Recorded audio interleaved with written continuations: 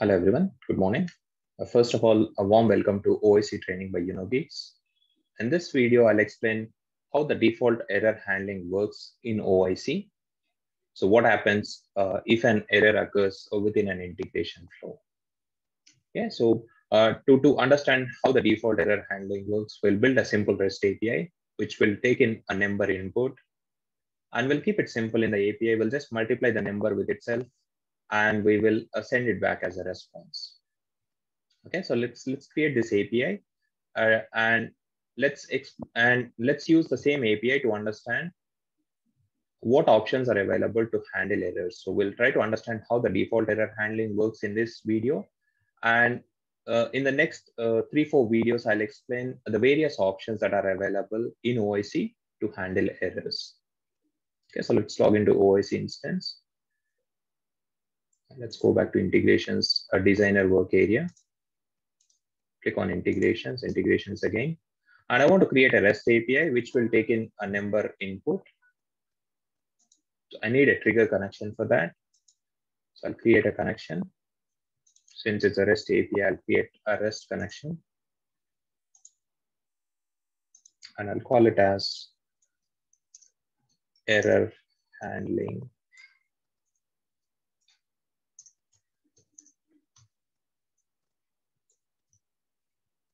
trigger connection.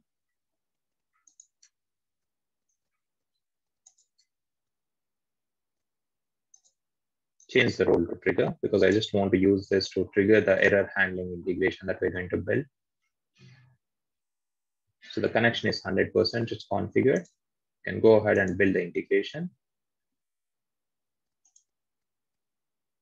Create an app-driven orchestration. And let's call it as Unogeeks. Give it a name. Unogeeks error handling REST API.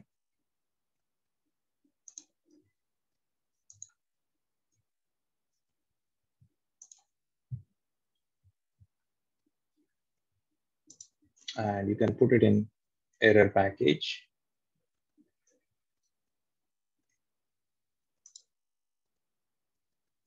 Create it.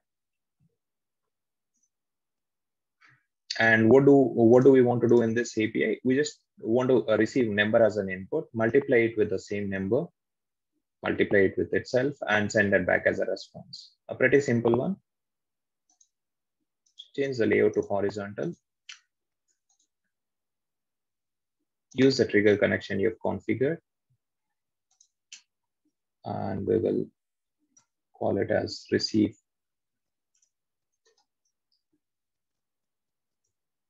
number, or we can rather just call it as a default error handling. So we'll call the endpoint itself as default error handling. Or let's just take out the default as well. Just use error handling as an endpoint name. That's fine. You can use any name you want for that matter. And we want to receive a number as input. So I'll call it as input number. And the operation is going to be get operation. Configure a response, configure this endpoint to receive a response because we need to get back a response as well. So this API needs to multiply the number with itself. Say, for example, if you pass in 3 into 3 becomes 9, and you have to get back 9 as a response. Click on next. You see a template parameter created for a parameter that you included in the URI in flower brackets. Change the response sample to JSON and enter a sample output. You can just say, call it as a result, and you can assign any number for that matter, maybe 1 or 10 or any number. Click OK, and done.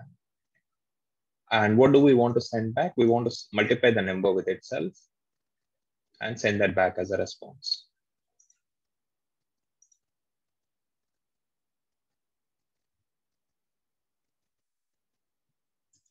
Create target node. And what do you want to do here? you want to multiply the template parameter with itself and send that back as a response. And you save it.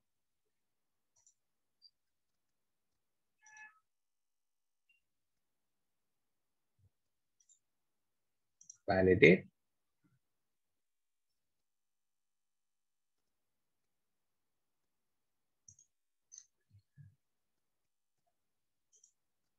Enable tracking. Select input number as a tracking identifier, save the API and activate it.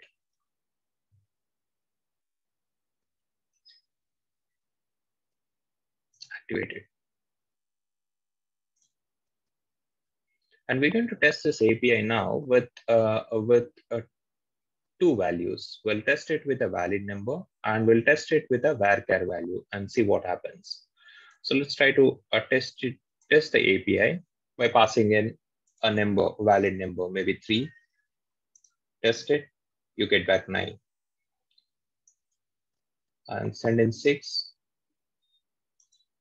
you should get back 36. So it's working fine. But let's see what happens if you pass in an invalid number. Say maybe I pass it as 6A, test it and see what happens. What happened? It resulted in an error. That's because we were trying to multiply 2 strings, which is not a valid one. So you've got an internal server error. And if you scroll down, you see that unmapped fault execute error. So if you scroll down again, you will see that there is an XPath expression failed to execute. So if you remember in the mapper, we were multiplying the input number with itself. So, but you cannot multiply 2 strings. And because of that, the XPath expression or the mapper expression has failed. Okay. So, but you can, if it doesn't look good if you pass in this error message back to the client, right? So he won't be able to probably understand what might have gone wrong.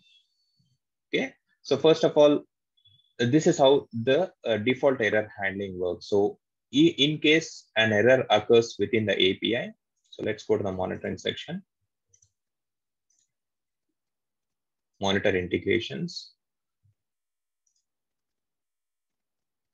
Okay, we have sent in 3 requests. 2 of them are with valid numbers and they went through successfully. But the third one, we have passed in a string instead of number and it resulted in an error. And if you look at the error,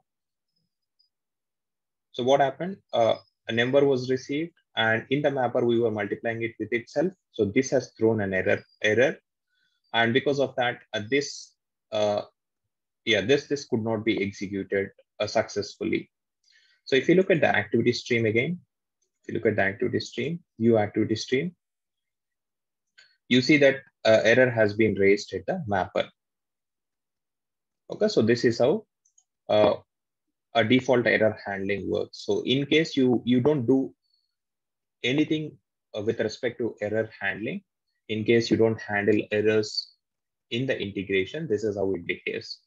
So integration exits abruptly, process stops abruptly, status becomes error, and the client will receive a very lengthy error message, which probably client would not be able to make a head or tail out of it.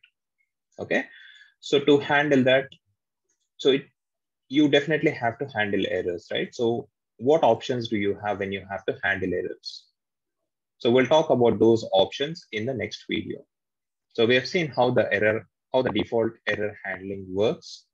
And in the next video, I will explain how to handle errors at 2 levels. Basically, you can handle errors at 2 levels, at a global level and at a scope level.